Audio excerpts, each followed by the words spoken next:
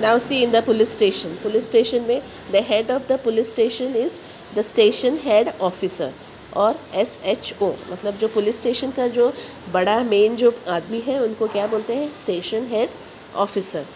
Then there are head constables and constables to maintain peace in the area. But उसके नीचे जो काम करते हैं उनको क्या बोलते हैं, कॉन्स्टेबल्स.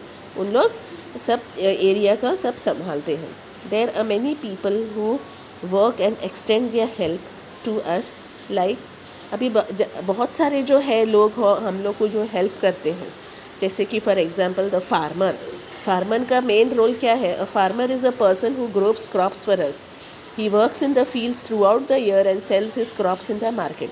फार्मर क्या करते हैं, वो सब हम लोग को क्रॉप्स ग्रो करके हम लोग को मार्केट में मिलता है, तभी हम लोग बना के खाते हैं. फार्मर्स नहीं रहेंगे तो हम लोग को कुछ खाना नहीं मिलेगा. वो ग्रो राइस दाल ये गेहूँ सब वो ग्रो करते हैं, तभी हम लोग को दुकान में जाके बेचते हैं, तभी हम लोग वहाँ से दुकान से ख़रीद के तभी हम लोग खाते हैं.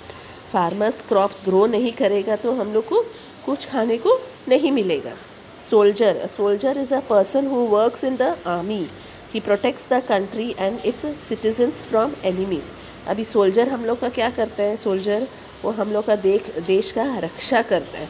हम लोग वो देश का रक्षा करता है, सुबह शाम देश का रक्षा करता है, तभी हम लोग आराम से हमारे घर में सोते हैं. अगर सोल्जर्स हमारे इंडिया के बॉर्डर पे नहीं खड़े रहेंगे तो हम लोग को सब एनिमीज़ लोग आके हम लोग को कुछ भी कर सकते हैं. हम लोग रात को पीसफुली नहीं सो सकते हैं. सोल्जर्स है करके हम लोग we are safe and sound sleeping at home.